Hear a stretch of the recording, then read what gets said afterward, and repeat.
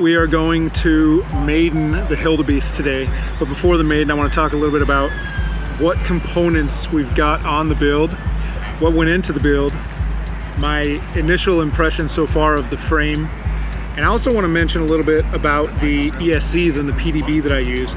These are the new ESCs, the APD 120s, and it's the APD PDB 500 power distribution board. Yeah, so let's get right to it. So the ESCs, like I said, they are the new APD 120s. They can handle 120 amps continuous with burst up to 200 amps. That's crazy.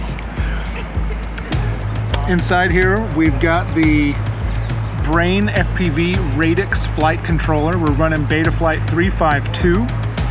We've got the little ViFly drone finder, battery backup buzzer, essentially a Hellgate without the extortionate price tag. We've got the Hero 7 Black up front on some custom TPU printed bits from Willie. I'll link it down below. And we've got the Indy 16 filter on the front of this.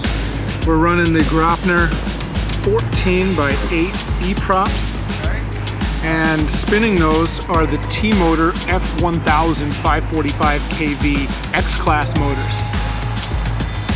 On the front we have the Foxeer Predator V3, and we are running the TBS Crossfire Nano SE receiver with the Immortal T antenna. Powering the whole thing is a Turnigy 6S Graphene 4000 milliamp hour battery. And we're running the Anti-Spark XT90 adapters. We have a little Lumineer Axie antenna on the back for the Stinger. And we've got some LEDs back here and some LEDs up underneath the top plate to help give it a little light. So initial impressions on the frame, it's a beast. It's very heavy. The arms consist of two pieces of 6mm carbon fiber, so making it a total of a 12mm thick arm. It comes with slightly chamfered edges, so you don't have to really do anything there. So it's a 570mm frame, so it's not quite legal to be used as an X-Class. Let's go see what this thing can do.